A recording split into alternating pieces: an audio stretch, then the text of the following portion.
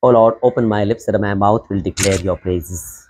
My dear friends, my dear young people, and all those who are watching this small little video during this Lenten season, the third Sunday of the Lenten season, I just want to put small little reflection on L-E-N-T.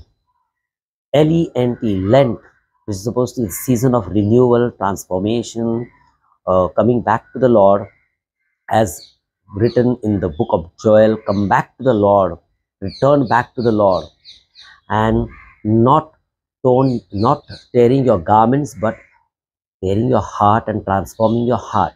L-E-N-T stands for let L-E, every negative thought, let go of every negative thought. L-E-N-T. Now L is to let go. Let go of our negativity. Let go of our hang-ups, mindsets. E must encourage yourself, encourage others, empower others. E. N. N stands for negotiate with you and with your God. Negotiate with your people.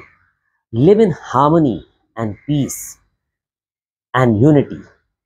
God wants unity, not uniformity, because you are unique and your uniqueness is very important. And T stands for transformation. The word of God that is enlightened my mind today is Romans chapter 12 verse 2. Do not get conformed to this world, but transform yourself, transform your world, transform your situation by renewing spiritually your mind.